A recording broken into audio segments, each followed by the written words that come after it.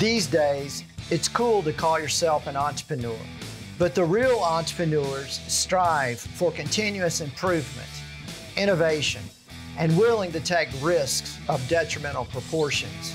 Join me as we meet the people that are making this happen. One by one, they are sharing the story of their journey as an American entrepreneur.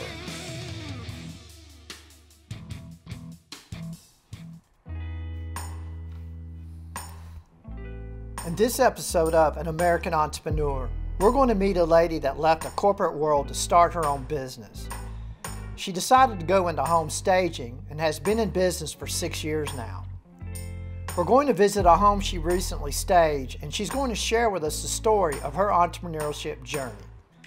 So come join me. I think you'll find her story not only interesting, but very inspiring.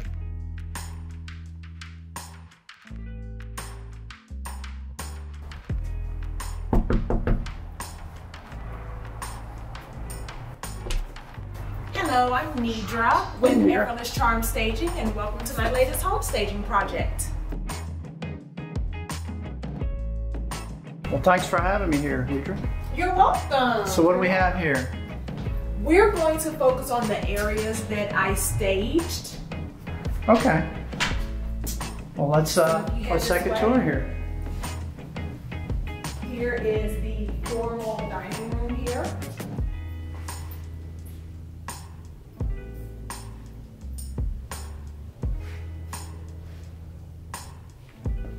Okay, looks good.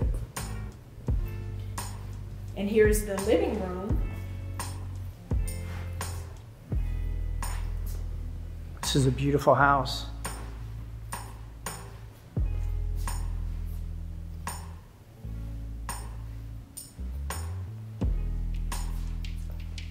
And here is the breakfast nook area. Is this a brand new home? It's not brand new, although it's not old. It may be 6 or 7 years old. Okay, it looks brand new. What else do we have? And straight ahead, here is our primary bedroom.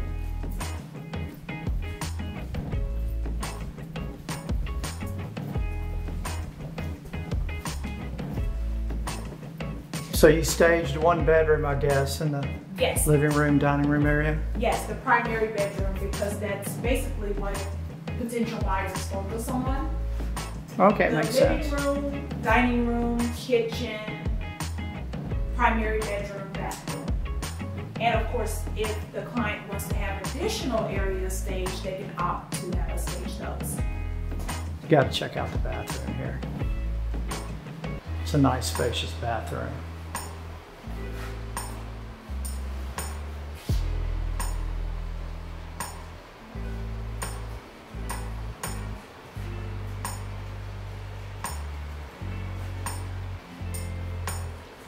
Is this everything that you've staged? Yes. Okay. Looks really good. Yes, the agent was very clear that she only wanted the living room, dining room, breakfast nook, primary bedroom staged. And I guess obviously you leave these small rooms unstaged because it's kind of a moot point, isn't it? Right, right. Someone could use this room for an office. Yeah, it looks really good.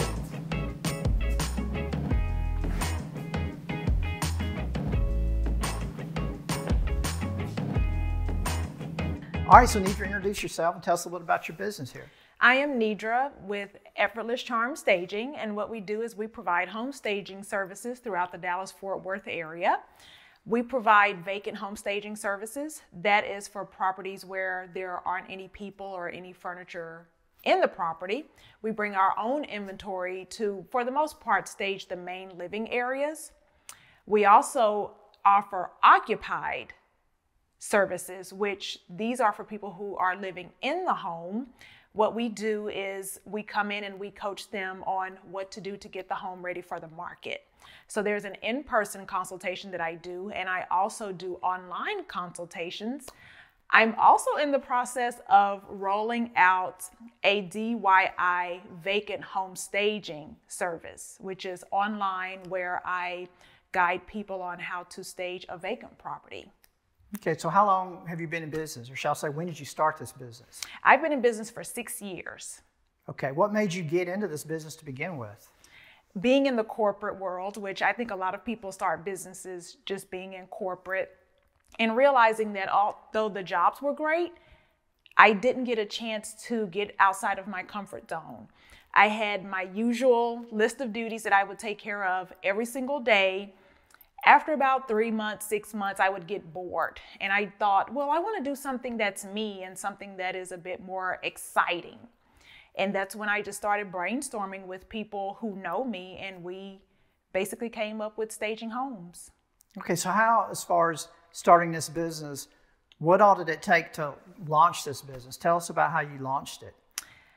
I launched it, I will tell you, I'm very lucky because there is a stager in the Dallas area who she's been staging for about 10 years. When I first started thinking of staging, I didn't know what it actually was. And I was sharing my ideas with someone that I work with, which at the time I worked for a mortgage company. He's married to an agent who knows a stager in the Dallas-Fort Worth area. And she recommended through her husband that I connect with this other stager. I reached out to her, read my first book, and I had a sense of how it worked, but I kept learning. I would say the thing that worked for me is that I put a lot of focus and a lot of time on learning first. So you did a lot of research. Yes, I did a lot of research. I did a lot of learning. I asked a lot of questions. I joined several home staging Facebook groups and learned from people who were already doing it. I then went on to take formal training courses. That has helped a lot, in addition to spending at least $50,000 to buy the furnishings to stage the properties. Well, how were you inspired to begin with to actually become an entrepreneur? Were you influenced by someone, relatives, family, friends? How did that start? To tell you the truth, I can't say that it's anyone that I was really looking at. I just wanted to do something other than the typical corporate role where I go to the same job every day. I do the same duties every single day. I just wanted something that was me. And to tell you the truth, I am a person of service.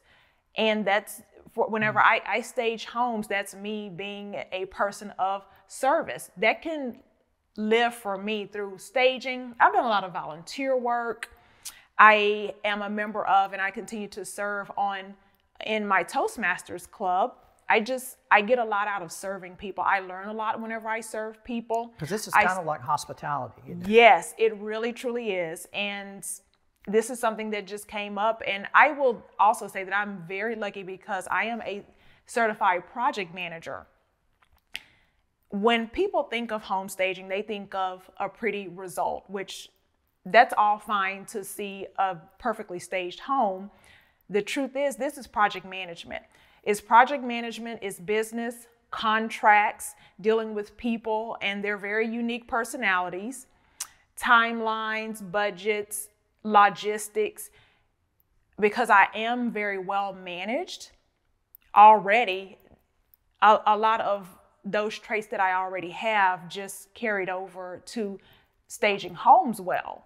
But I will tell anyone, if you don't have at least $50,000 to get the furnishings, as well as just the patience to learn and the tenacity to keep going forward, then you will definitely be in for some surprises that you will not be comfortable with. Well, with the furnishings you buy, I suppose you also rent a place to store them, right? Mm-hmm. Yes. And do you have any people working for you that actually do the moving, or do you outsource that? How does that work? I do hire movers, and again, I'm very lucky because when I was first starting, I didn't have all of the furnishings that I needed in order to stage 3 properties.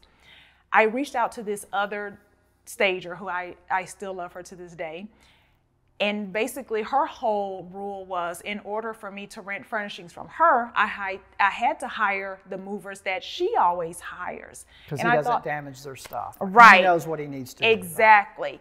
And so I basically hired her movers, and that's when I found the mover that I hire often now. And he's been a complete blessing, because unlike the typical mover that I have tried several times, he does understand that when he moves our furnishings, to treat it like it's his. He's not careless with it. He doesn't break anything.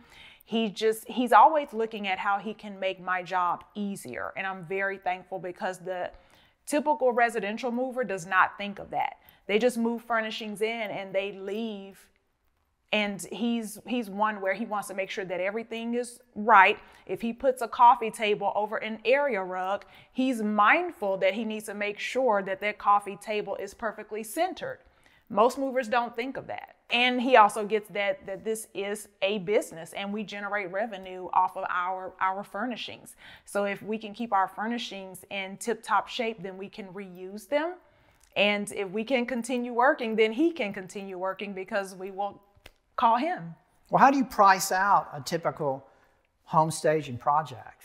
It is based on the price point of the home, size of the home, furnishings chosen, and the number of rooms staged. And every property, it is completely different. This home, it is larger, and we did use furnishings that are a higher level, so it costs more.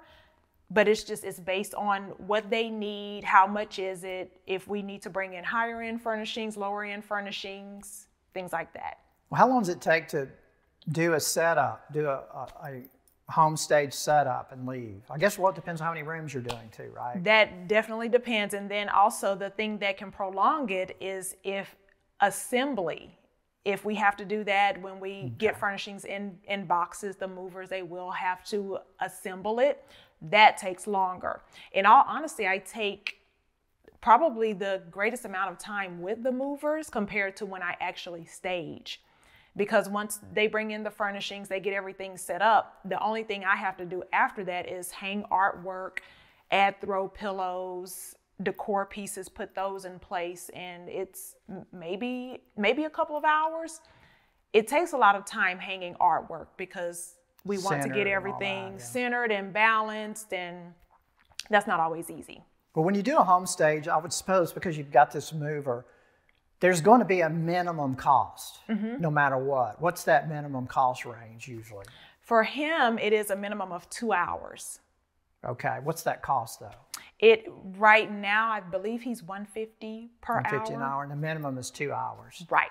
When you pay him, do you pay him directly, or do you wait till you get the money for the close, or do they pay you before they close the home? How does this work? Once everything is brought in and set up, then I definitely pay him. Okay, but then how do you get paid? Do they pay you, or do you get paid out of the escrow from the sale? They pay me. In order to get on the calendar, payment must be received up front. The full payment? Oh, yes, Okay. Because what we have found is that most people do not want to pay money. And this isn't a lesson that I had to learn the hard way. I've learned this from other stagers. If we're not careful, we're going to spend a great deal of time chasing money. And I'm not in the business of chasing money. And so we definitely have to get full payment up front, or else people will leave you chasing your own money. What advice would you give someone that wanted to get in this business? For someone who wants to get in the business, I would say, if you can shadow a stager in your area, definitely shadow them. If you can work for them, work for them.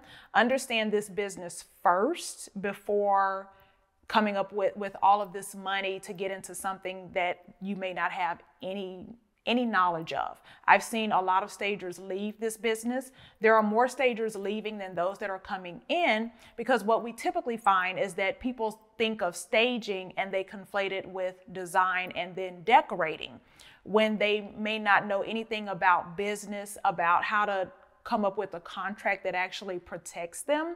Those are things that they really truly need to know.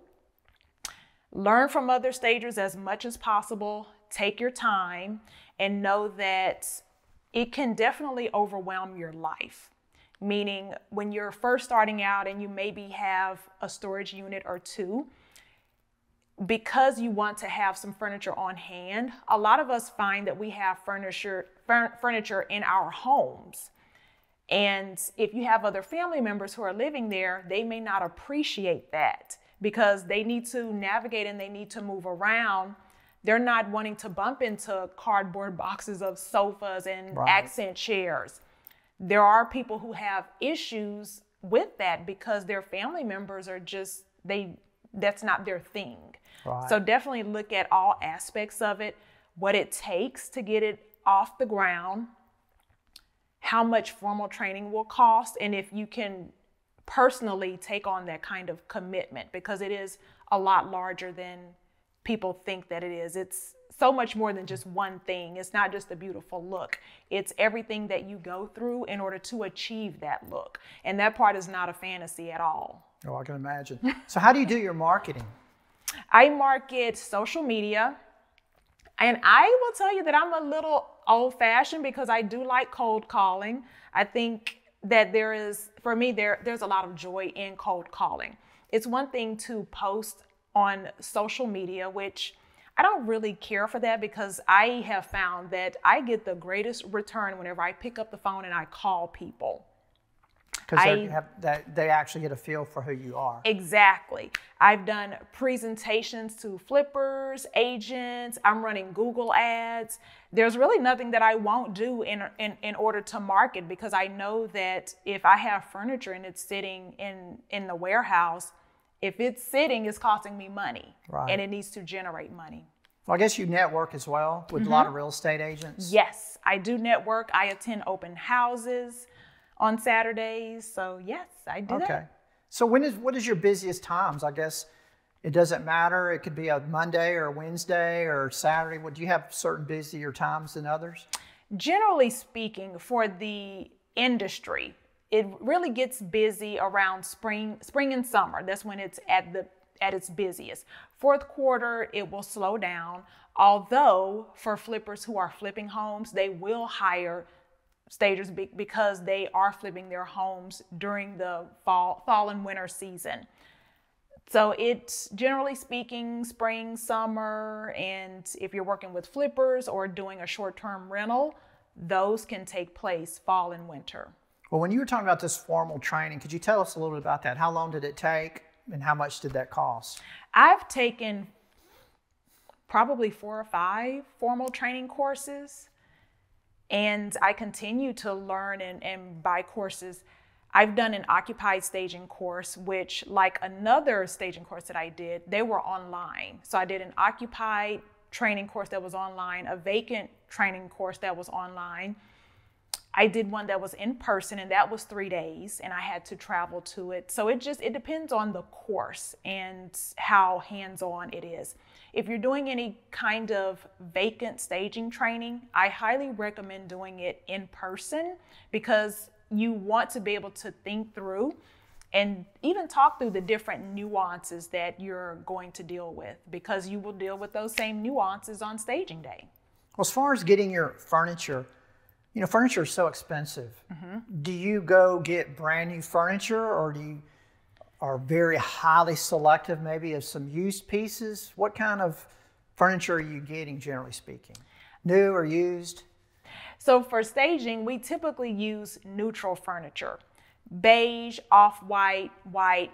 We can get them, there are different ways to get them, meaning you don't have to go out and buy retail. We can buy wholesale. Oh, really? Okay. Yes, we can buy wholesale, but I will say the different wholesale vendors, they have their different requirements. So the thing about wholesale buying is if you do it, you have to make sure that your demand is at a point where you can give that wholesale vendor the money that it needs to buy the furniture that you are looking to buy. So there's wholesale. There's also buying from other stagers. Stagers in the area, whenever they're selling their furniture, I've purchased from them. I've rented from them. There's Facebook Marketplace, Craigslist. So there are different ways to get it. There are stagers who, whenever they go out of business, they sell inventory. I know a stager who just recently closed her business, sold all of her inventory, and for people who wanted to buy it, they could buy it. Well, have you ever sold your furniture, or shall I say, has someone ever gone and looked at a home and said, I love this home, I'll make this offer, including the furniture? Yes. And then I guess you work that out with the owners and decide what you want, or do you already have that figured out going in? For the most part, I have it figured out because I do have an inventory management system where I have all of those numbers calculated. If they want to buy it, then yes, I can easily come up with a number for them. So okay, yes. I bet that's really nice to be able to do, isn't it? Just kind of like, you don't have to unstage or destage. Exactly, exactly. Okay. What advice would you give someone in general that wanted to start a business regardless of what that business is? If you want to start a business regardless of what the business is, make sure you have a passion for business. Meaning it's great to have an idea of starting a business because you like something. At the end of the day, there are going to be tasks and things that come along with that business that you will have to deal with. And if you don't want to deal with those other businessy things that most people find mundane and boring, then you may not enjoy that business. I think that if you enjoy doing something and you want to continue enjoying it, keep it as a hobby. When you turn it into a business, then that's when you're opening Pandora's box. And we all know how that can be. But it's definitely full of surprises when you go into a business. And you just have to know that that's your thing. And if you have a thick skin, then that helps too, because you're going to deal with some very different personalities. Well, what's the biggest challenge that you go through in this industry that you could share with somebody, and how do you resolve that challenge? The biggest challenge, I would say, being very smart about the people that I work with, because people are very sensitive whenever it comes to spending money, and the topic of money is a trigger for a lot of people. What I have found is that I want to work with people who are really truly meaning to have their home staged and they're ready to pay. They have no problem signing contracts. Anyone who tends to be skittish when it comes to contracts and payments, they may not be my target client. Do business with people who are willing to do good business with you. If they're not willing to do good business, then you may want to rethink that situation. Well, what other plans do you have on the horizon for your business? My DIY, vacant home staging, yes, that's something that I will be rolling it out very soon. It is a system that's been tested for 10 years. There's a stager in Canada that I'm actually training with her, and I'm getting everything set up and getting the automated emails. I get into things like that, automating emails, because home staging is such a project. I can't manually do everything all the time. I have to get into automating, and that's something that I can do because, I come from a corporate background where I've dealt with systems, and so it's not pretty, but at the same time I can deal with automating things so that way I'm not going crazy. Well, Nidra, I can't think of any other questions. Can you think of anything you'd like to share? I would like to share that staging, this is one of the things that we deal with in the industry with a lot of people who don't really know what staging is because it's so new. Staging is different from design and is different from decorating, meaning when we stage for the broad audience of buyers. And our furniture, it tends to be neutral colored. When it comes to decorating, that is more for the person who's living in the property, their own personal taste and what they want to see. You can bring in as much color as you want to. You can bring in red, blues, greens, browns, and it's totally okay because it's for the person living in that property. Design is very similar. The only thing with it is that you may be knocking out a wall to create more space in a living area. Design also, it focuses on the person who's living in the property. Oftentimes when people hire stagers, they relate to us as though we're decorators and designers, as though we're going to decorate the property for them, not realizing that we're staging it to draw everyone from all walks of life. Right. And also too, I guess you take difficult designed rooms that have weird niches or whatever, and you set it up such that it takes confusion away from people that come look at the home. Exactly.